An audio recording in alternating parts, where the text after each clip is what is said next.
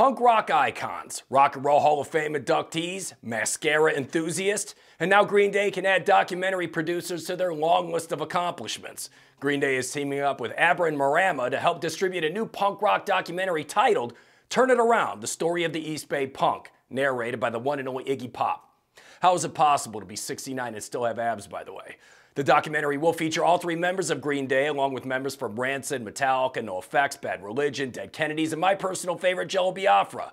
Yes, I know he was part of Dead Kennedys. Pretentious purist douche.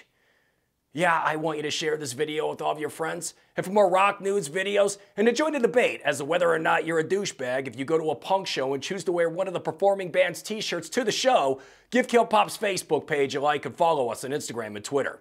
I'm Brandon Guchan, and this is your Kilpop Minute.